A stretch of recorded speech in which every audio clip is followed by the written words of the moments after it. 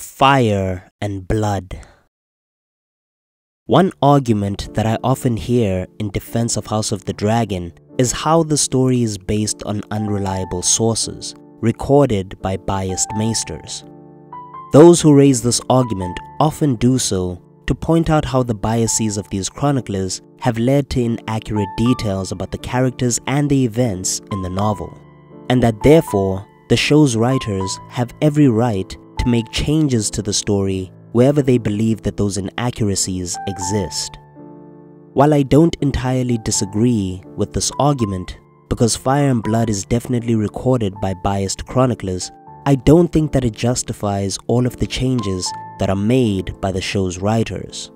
In fact, I believe that those who make this argument might not fully understand what's biased and open to reinterpretation in the story, and what remains unequivocally true or factual and should not be changed at all.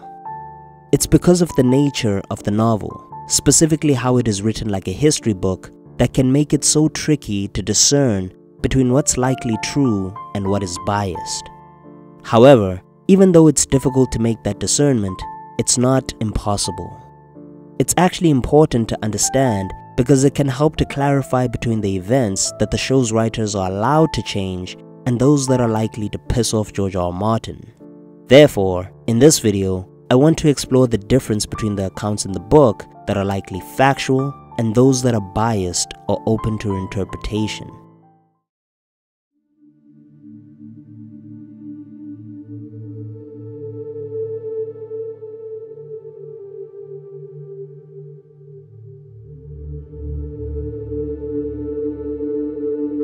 While Fire and Blood is written by a lot of biased sources, it doesn't mean that all of the events in the book are uncertain.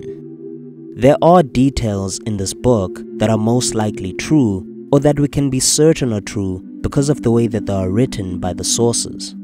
For example, if every source agrees on a specific event, then it is highly likely that the event actually happened.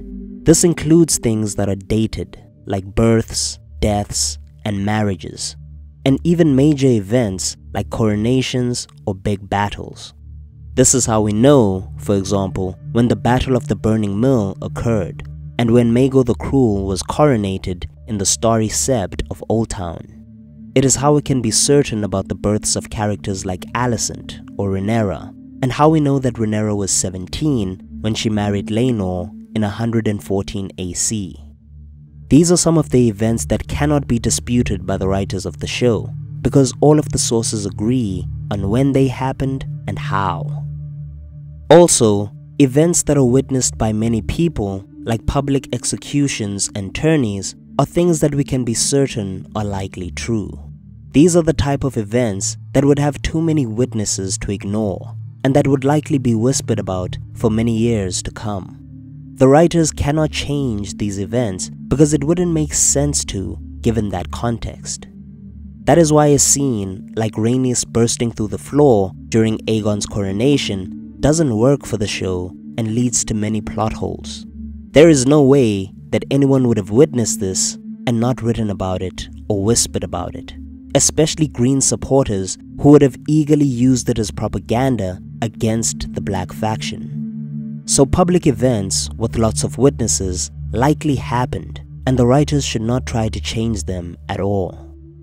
Likewise, events that are in a court setting are also probably true and should not be changed, because most court sessions would have a maester and other witnesses present. Therefore, they would have a lot of people to corroborate what happened during the meeting, and it is more likely that the book is accurate about the event. This is how we can be sure that Lucerys met with Lord Baratheon before he died, and that Aemond was there first when he arrived. Therefore, court sessions are likely recorded accurately and should not be changed too drastically by the writers.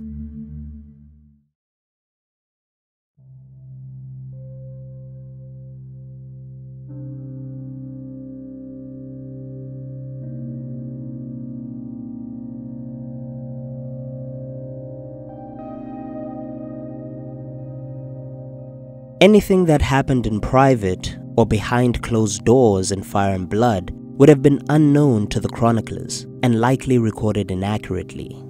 There would have been no witnesses to account for these events, so they are likely biased and untrue, which is why a lot of these sources tend to differ and contradict each other about what exactly happened. For example, the secret affair between Rhaenyra and Sir Criston Cole happened behind closed doors, so the chroniclers of the dance differ and contradict one another about what exactly happened between them. Mushroom says that Rhaenyra yearned for Sir Criston Cole and that she took kissing lessons from Daemon before she approached him to try and seduce him.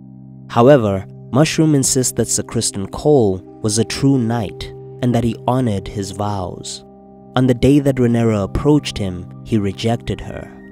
But this tale is different from the one that's told by Grand Maester Ronkaita. The Grand Maester says that Rhaenyra actually loved her uncle, Daemon, and that it was he that took her maidenhead on that night. These two accounts disagree with one another because the event happened behind closed doors, and so they probably didn't see much of what happened. But which version is closer to the truth? Well, this is the part of the story that the writers will need to analyze and use their own discretion for. At the end of the day, both sources acknowledge that Rhaenyra was being a little bit promiscuous and that her uncle Daemon was somehow involved. In both accounts, those details are consistent with one another. However, the bias creeps in when each source gets into the specifics of what happened, as Mushroom tends to present the more lascivious and scandalous version of the tale, while Grand Maester Ronkaita is a bit more conservative and serious. The similarities of the story suggest that both of these chroniclers were aware of the event and that it most likely happened, but the way that they each tell it indicates that they're each inserting their own biases and flavors into it. So the writers of the show need to assess the likely biases, character personalities, and other factors around this to determine which version of the event they want to adapt. They cannot deny that the event happened at all, but they can ultimately decide which version of it they believe is closer to the truth. I actually think that the writers did this pretty well in House of the Dragon. Also, the writers can take some liberties as far as character motivations are concerned in certain instances. If you think about it, the chroniclers could not read minds, so they could only speculate about a character's motivations for doing something. The novel says that Aegon the Conqueror married Rhaenys for love and Visenya only for duty, but no one would truly know that but Aegon himself. The sources can only speculate by observing the relationship between Aegon and each of his sisters, evaluating the circumstances, and probably even asking questions whenever they dared. But they cannot fully and truly know what was going on in Aegon's mind. So the writers can take some liberties in that regard, but they need to be careful about how they go about this. Some facts all of the sources agree on. For example, all of the sources agree that Alicent loved her children and that she fought so hard in the war because she wanted to protect her son's claim. Therefore, the writers cannot simply disregard that and add their own motivations which contradict that fact. What they could do is add to that motivation. Suggest that Alicent was also being motivated by ruthless ambitions for herself. Maybe she secretly wanted to rule the realm in her son's name, or perhaps she wanted to preserve her own position in the small council.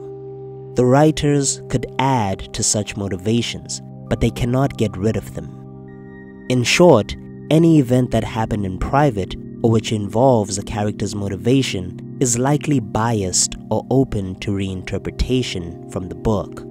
But the writers need to be careful enough to approach these changes in a way that is plausible and respectful to the source material. Or at least that's what I think. What do you think?